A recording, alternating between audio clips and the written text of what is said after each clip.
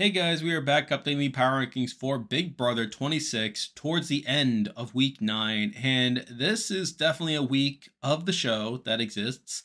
And there's some stuff to talk about, though I can't say it's all positive, but we'll get to that soon enough. Now, I'm recording this on Tuesday, September 17th. And if you're new to the channel, or if you only follow the show through the episodes, I will be heavily discussing the events of the live feeds and spoiling the veto results. So if you don't want to be spoiled, now's your chance to click out of the video. But with all out of the way, we have 9 players to talk about, and it's wasting more time. Let's get right into the video. So starting off at number 9, we have the latest boot from the season, and here we have Quinn. And this was largely to be expected here, where Quinn was a pretty clear target by the end of the week. And while I did allude to the possibility of the vote flipping, I feel like that campaign died pretty quickly, where there really wasn't much of a push to flip the votes, and Quinn himself even seemed to have given up by the end of it, even though the likes of Leah and Angela were blindsided by the actual vote count here.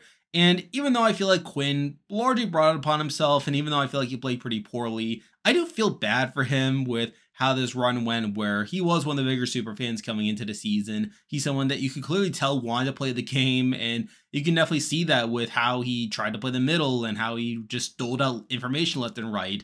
Though at the same time, a lot of it backfired as well, where you have him having not one, but 2 HOHs going completely sideways for him, and him being blindsided both times is pretty bad there. You also have him clearly wanting to work with Leah and him not fully realizing that Leah never really liked him, and even Joseph, someone he was working with as well, didn't really like him either. And to top it all off, he doesn't even get to meet Julie when he's voted out, where he happens to have been evicted on the 1 week in Big Brother history that Julie was out sick. So I really do feel bad for Quinn, where he was this big super fan, someone who I did like coming into it, and even now I feel bad for him in many ways. And the fact that things just went so wrong for him over the course of his run is something I can definitely feel for, but I do think he still brought it upon himself. I still feel like he played pretty sloppily for a lot of it, and he's now out of the game, which is a big reason why he's here at number 9. And with that, there are 8 players left in the game to talk about, and as usual, I'll be ranking them based on how likely I think they are to win the game based off their current game position. But number 8, the person I believe is the least likely to win from this point on, is probably the person going home on Thursday night, though that's not fully guaranteed yet, but we do have Rubina, and Rubina has pretty much stopped playing the game for herself, where this week just really cemented the fact that the likes of Rubina and T-Core are viewing themselves as being better than everyone else, how they want to prove that good people can win this game, which is honestly pretty frustrating to watch. I feel like it's very annoying when people claim that they're the good people, while people that try to play the game more strategically are somehow bad, as I feel like they're just on a massive high horse here. But I think with Rubina in particular, it goes even beyond that, where at this point, despite her being on the block against T-Core, she would rather just lay down her game and go home over T-Core, which is pretty ridiculous in my eyes. And I feel like I can't really reward that gameplay. I feel like Rubina is someone who has stopped playing the game for herself. She doesn't even try to have the veto used on her, where at the point where Angel decides to use the veto on Chemo, that's pretty much it. And Rubina herself has more afraid of T-Core potentially going home and potentially going up than her own safety in the game. And I feel like at this point, even if she were to get deeper into the game, I just can't really see her garnering that much respect. Now, granted, if she's able to get to the final 2 against anyone other than Chemo or T-Core, then she'll at least have those votes on the jury. I feel like that's something you can at least give her. But I feel like the fact that she has done pretty much nothing to try to stay, and the fact that she's pretty happy to go home to allow T-Core to potentially get further in the game. And at the same time, you have Leah seeing her as a target over T-Core, where Leah herself said that she put up T-Core as the pawn due to Leah thinking that T-Core would not have the numbers to go home. I feel like all that's pretty bad. Now, there is technically a way that Rubina can stay in the game here, where there's definitely votes there to take out T-Core with them currently on the block at this point, where you have both Angela and MJ being on board to take out T-Core, meaning they just need 1 more vote to do so. And considering that Cam is someone who has entertained the idea of going against Chelsea here, I think there's definitely a way that Cam can flip to vote with MJ and Angela here. It's just a question of whether he'll actually do so, and again, it's not a guarantee, but I guess with there technically being a way that Rubina could stay over T-Core, there is a world where she obviously lives to see another week, but I feel like with the way that she has just kind of laid down her game, I do have to leave her here at number 8. Now moving on to number 7, and we have the other person currently on the block, but we do have T-Core. Now, I did consider putting T-Core a little bit higher if I'm being honest, considering Leah did put her up as the pawn due to her thinking that Tigor had the numbers to stay. And to be fair, even now, I still think she probably will have the numbers to stay depending on what Cam does. But she is still technically in danger, where obviously there are only 5 votes, and with her having 2 votes against her at this moment, I feel like the fact that she is relatively close to being voted out if a certain person decides to flip is not particularly great, where you obviously have Cam who could potentially vote to side with MJ here. Even Chelsea is someone who has shown a willingness to vote on T-Core here. So there's definitely pathways for T-Core to go home this week, which is a big reason why she's this low. And on top of that, you have her not really trying to fight to keep herself off the block, where despite her being clearly one of the options there, she doesn't really talk to Leah at all. She just kind of disregards her. And I feel like had she been able to talk with Leah more, she definitely could have dissuaded Leah from putting her up to begin with. So I definitely had to knock her to that end as well. So I think there's definitely things to knock with Tigor here. The fact that she hasn't really played that well over the course of this week, and not to mention the fact that she still could technically go home here. All that is pretty bad and a big reason why she's just low on the list. Though if she's able to survive to next week, I definitely think there's definitely a pathway for her to win the game, obviously. She has been one of the better positioned people in the house, and she's even at the point now where Rabina doesn't even want to stay in the game because of how close she is to T-Core. So I think those are all things to praise here, and was enough to leave her here at number 7. Now moving on to number 6, and we have another person who I'm not feeling that great about to win the game at this point, but we do have Chemo. And I feel like Chemo's kind of in a similar boat to Rabina here, where the fact that he was once again put up on the block is pretty mind-blowing here, and he was the initial target, where had the noms stayed the same, he probably would go home here.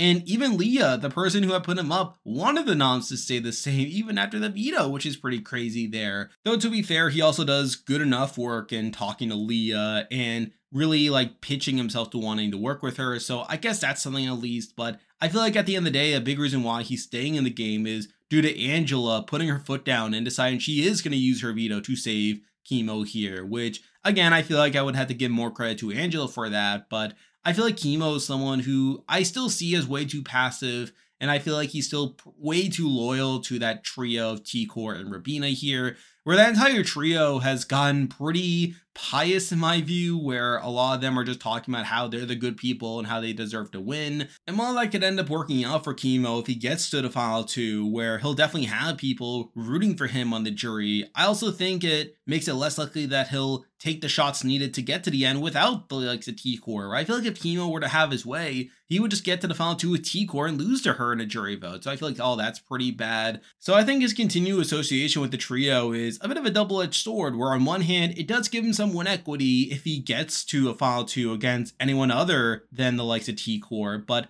at the same time, it also makes it harder for him to get into a winning spot to begin with because of how loyal he is to T-Core. So I think all that's pretty bad. But at the end of the day, he still had the veto used on him. He is still pretty safe at this point. And I feel like there are definitely going to be bigger priorities in the future over Chemo, which is enough to have him here at number 6. Now moving on to number 5, and this person has technically gone up compared to last week. And while I'm still not overly high on this person, I do feel like their game on the whole wasn't net positive compared to last week, but we do have Angela. And Angela obviously got blindsided by the last vote where she lost Quinn. Didn't want that to happen. But I feel like beyond that, her play this week has actually been kind of good, where she does manage to win the veto after Leah had won the HOH, which is all pretty good. And she even goes so far as to use the veto on Chemo, which opens it up for Leah to put up one of the bigger targets in the likes of Chelsea and T-Core. And I think that's definitely something you can give Angela credit for, where it very much feels like that Angela was more willing to take a shot this week compared to Leah, which we'll be talking about Leah in a moment. But I feel like that's at least something that Angela can point out if she gets to the end, where I feel like before the whole argument was that Angela was just going to be dragged to the end as this GOAT and have no case for herself at all. But I do think with her winning a veto, her 3rd competition win of the season, and her later using that veto to potentially take out a big player in T-Core, I feel like those are things that if Angela were to get to the final 2, she could definitely point out that she technically made some moves within the game. Now, at the end of the day, is she that big of a jury threat? Not exactly, but I feel like she did at least improve her prospects moving forward compared to last week. I feel like she's at least doing more within the game, which is enough to move her up slightly here even though I still don't feel like she's that likely to win, but it's enough to have her here at number 5. Now moving on to number 4, and we have someone who I just mentioned, but we do have Leah, and what a disappointment this HOH has been, where she was someone that was not only on the bottom the previous week and someone who had just been blindsided by losing Quinn, but is also someone who outwardly said on the feeds that she was going to put up Chelsea and T-Core if she had won HOH, which would have really shook up the game in her favor, and also made myself and a lot of other people pretty excited on Friday when we found out that she had won the HOH and had this opportunity right in front of her, except she essentially talks herself out of this move where she ends up getting scared that the veto is going to be used and that the two sides are going to be mad at her if she went along and did this. So instead, we see her putting up Chemo and Rabina, which are pretty weak nominations, all things considered, considering neither of them are particularly big threats. And she's also deciding to go all in on targeting just one of the two trios, which in itself is a pretty misguided play, as yes, on one hand, you are technically doing one of the trios a favor by leaving them off the block entirely and assuring them that you're with them. But on the other hand, you're also giving that trio all the power over how the vote actually plays out, where instead of the other side coming to you to campaign and make deals to keep you around, you're instead empowering the other trio to go to the nominees and make deals with them and make it so that once the vote is done and they're playing the next HOH, now the nominee that stays is going to be inclined to work with that trio that you had just empowered. And that trio who you had done a favor to by not putting them up are going to be more inclined to work with the person that they just saved. So really, you're just doing yourself a massive disservice, where by trying to do this half measure, you're getting the worst of both worlds. So I feel like Leah's approach here is all wrong, and the fact that she had put up two of the weaker people within the trio that she's targeting is also pretty bad. But despite this, she gets another chance to do the right thing in putting up Chelsea and T-Core, where both her and Angela win vetoes here. And despite that, she doesn't even want to use her own veto, where instead Angela uses the veto, which allows Leah to put up T-Core, which I guess is better than nothing, but Leah doesn't even consider T-Core the target, where she's expecting Rabina to go home against T-Core. And yes, while there's still a chance that the vote could flip to take out T-Core, I feel like a lot of it's happening in spite of what Leah has been doing this week.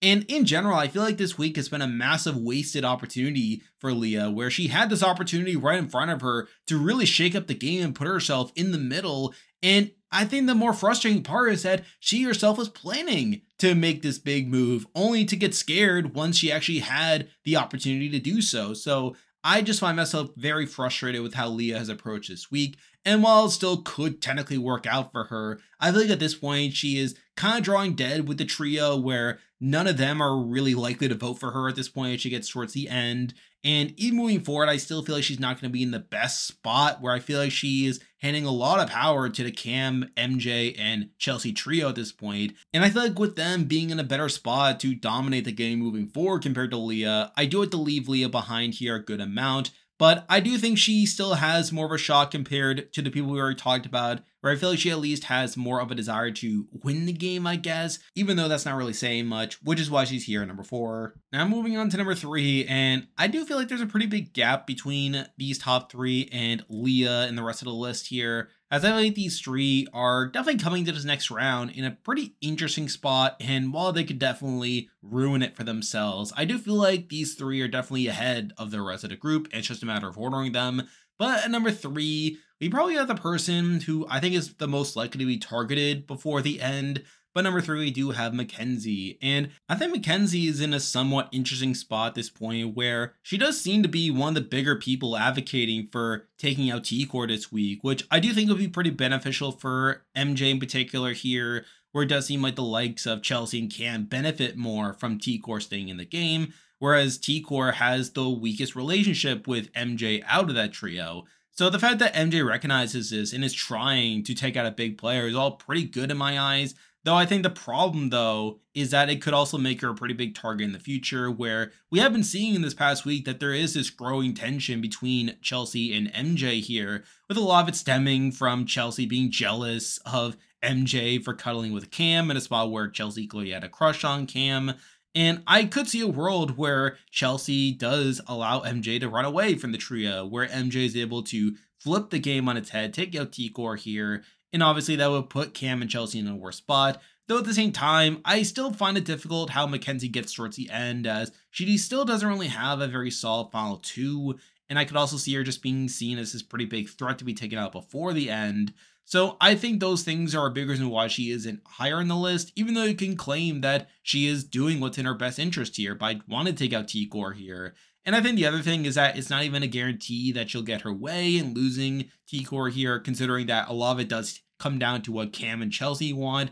Or while there's definitely a possibility they could flip to take out T-Core, it's not a guarantee. And I feel like that's another thing that could get MJ in trouble, is if T-Core does stay and MJ does get blamed for wanting to flip the game on T-Core, that could make a bigger target on her as well. So I think those things and worry spots are a big reason why she isn't higher, even though I feel like there's definitely a world where she could make it work out for her. And I think she would have a very solid case if it gets towards the end. But I feel like for now, considering the uncertainty of the actual vote, I do have to leave her behind at number 3. Now moving on to number 2, and it is kind of crazy that these two are the top 2, considering there's definitely a world where they could be in a worse spot moving forward. And I think there's definitely a debate for this person being number 1, as I feel like this person's probably safer in the game right now compared to the number 1 person, but I still went with this person number 2, and that is Cam. And I think you could definitely have to give Cam some credit here, where he essentially is able to give himself safety this week by making a deal with Leah, where Leah agrees to not put up Cam in a spot to where Leah had been talking about wanting to target the trios. And considering that there was this talk about potentially backdooring Chelsea by putting up someone from her side of things, the fact that Cam is taken off the table completely is pretty good in my eyes. And I feel like Cam and Leah do have this pretty good relationship at this point that could definitely give Cam more options in the game moving forward.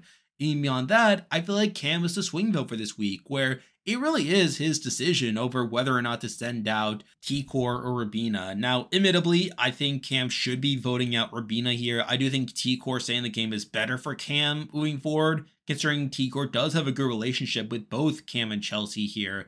And I think even beyond that, I think Cam was also someone who is kind of unintentionally causing division within his own trio, where obviously MJ and Chelsea kind of have this feud going on with Cam cuddling with MJ and stuff. So I think there's definitely a world where Cam's game could still blow up, which could obviously open things up a bit more. But I think considering the fact that Cam made himself pretty safe this week through his good work with Leah, as well as the fact that he is technically the swing vote coming into this round, and is also someone who is less likely to be a threat down the road compared to MJ, I think those things are enough to where I put Cam above MJ for me. And I could definitely see a case for him being number 1, considering the way that he's played this week. But I think with Chelsea still being in the better spot, I do have him here at number 2. And now, at number 1, the person I believe is the most likely to win Big Brother 26 at this point is still Chelsea. And it's kind of crazy how this week ended up working out for Chelsea, even though it should have been pretty bad for her, where Leah actively said last week that she was going to put up Chelsea and T-Core with Chelsea as a target there. And that was obviously a big worry sign for me last week, that Chelsea could have been in danger here, especially after Leah won the HOH. But I feel like Chelsea was able to do just enough to really ease Leah away from targeting Chelsea here. Now, granted, there was still talk about Chelsea being the backdoor after the veto, though it always felt like Leah was more inclined to put up T-Core over the likes of Chelsea anyway. So I do have to give Chelsea some credit here for escaping the block when Leah was very much inclined to put her up here. So again, I do have to give her some credit for that. And I still think, sort of similar to Cam, she definitely has plenty of agency over how this week goes, where she could choose to either take out Rubina or T-Core here. And I feel like Cam and Chelsea are pretty likely to work together on this vote. Though at the same time, I think you can also blame Chelsea as well for potentially causing division within that trio, where Chelsea is really the one hammering in the fact that Cam and MJ have been hanging out, where Chelsea is clearly the person more upset about that situation than the others are. And I do think that if the Cam, Chelsea, and MJ trio fails, that a lot of it will come down to what Chelsea does. And even now, you can claim that Chelsea is harming her group's chances of winning out on this vote, where it's her that's causing Mackenzie to consider voting out T-Core here when MJ should be in lockstep with Cam and Chelsea. So Obviously, that's a knock here, and I think if Tikor goes, it would be pretty bad for Chelsea's game in particular. So there's definitely a debate over whether to have Cam or Chelsea here at number 1, but I think it largely comes down to me still having more faith in Chelsea as a player overall, that she still has time to correct a lot of what's been happening this week with MJ drifting from her group. And I think beyond that, if Tikor is able to stay in the game, if the likes of Cam and MJ are able to come around to voting to keep Tikor, I do think that still benefits Chelsea more than Cam, where I think Cam's still more likely to be a target down the road compared to Chelsea. And I feel like with Tikor and the rest of the trio being on Chelsea's side, I think that definitely sets up Chelsea well to potentially win the game. So I still have the same views of Chelsea as I had before. But I feel like with her still having that upside moving forward, I'm going to leave her here at number 1. And there we go. That will do it for this week's video. If you like this content, be sure to like and subscribe. Really helps out the channel. Now I'll be back again next week to update the Power Rankings again, so you can look forward to that. I am now covering Survivor 47, and very soon I'll be covering Hell's Kitchen, so you're looking forward to that. I'm on Patreon and have a YouTube membership, so if you want to consider supporting the channel, you can do so by clicking the link in the description. And you can also join the Discord server by also clicking the link in the description. There's a lot of stuff coming your way, but for now, that is a video. See ya.